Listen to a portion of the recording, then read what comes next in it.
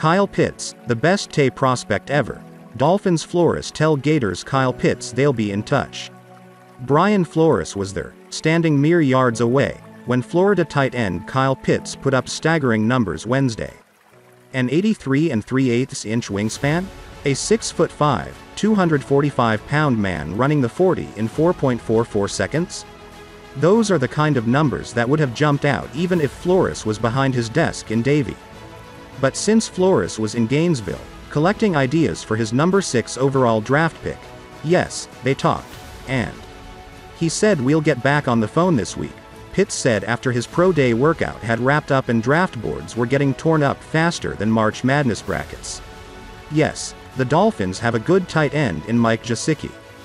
But what if they can pair him with a potentially elite tight end who conjures images of Darren Waller, the Las Vegas Raiders Pro Bowl tight end who is just beginning to hit his prime with 2,341 yards over the past 2 seasons?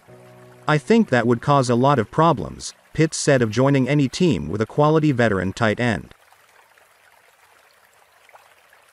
Pitts' wingspan isn't just amazing, it's historic. First, a little perspective. While 83 3/8 sounds monstrous on its own, Pro Football Focus reported that it's longer than any tight end or wide receiver in the NFL in the past 20 years. Hall of Famer Calvin Johnson measured 82 inches. If that made him Megatron, what is Pitts? People call me Unicorn, he said. It's kind of a special nickname because unicorn, you don't find many of them, Pitts said. As you may have already gathered, when your numbers are this far off the charts, you can afford to be as understated as Pitts. Waller, who is 6'6" and 255, checked in with an 80.5-inch wingspan at the Combine. Kansas City All-Pro Travis Kelce, who is 6'5" and 260, has an 80-inch wingspan. At least Kevin McHale, the Boston Celtics' legendary lanky Hall of Famer, reportedly had a 96-inch wingspan. Pitts combines that with quick find in men his size. His unofficial 40 time was 4.44, which would have beaten Waller's 4.46 and Kelce's 4.61. Enough with the numbers. Testimonials? I think you can make a strong case he's the best player in the draft, said NFL Network analyst Daniel Jeremiah, who believes Pitts can become the league's best tight end. ESPN's Mel Kiper went further. Kyle Pitts is my highest-graded tight end ever, Kiper wrote. So even though receiver and running back are greater offensive needs for the Dolphins, General Manager Chris Grier subscribes to the best available philosophy. Considering there will be a run on quarterbacks ahead of the Dolphins, there's a decent chance Miami will be staring at having to decide among several playmaking threats, including Pitts and receivers Devonta Smith, Jalen Waddle and Jamar Chase. Grier might consider the depth of the receiver pool versus Kyle Pitts being one of a kind. It would be a stretch to knock of them, and after the past several seasons, the Dolphins are hardly in a position to question how much damage an elite tight end can cause. Last season, Kelce caught 8 passes for 136 yards and a touchdown against Miami. Waller gashed the Dolphins with 5 receptions for 112 yards, a 22.4 average. So what are NFL teams to do against Pitts? As a coach in the NFL, if you find yourself in unfavorable matchups you will find yourself out of a job, former Auburn coach Gene Chizik said on SEC Network.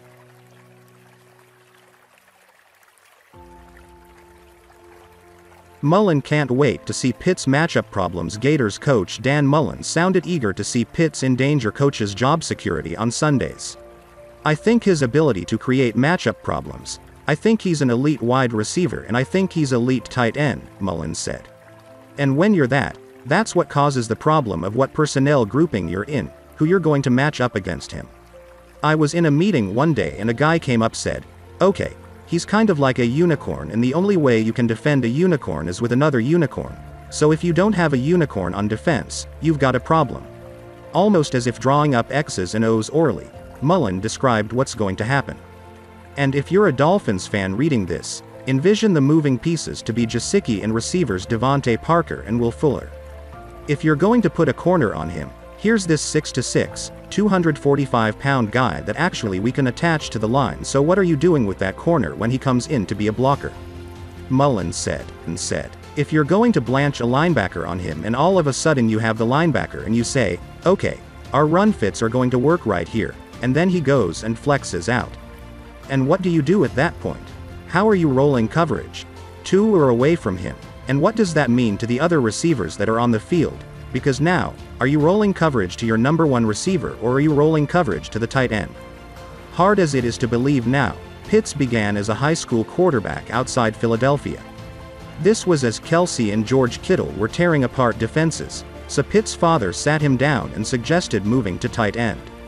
When Pitts mentioned it to his coach, the coach all but laughed. "You'd be lucky to get a scholarship," Pitts remembers him saying.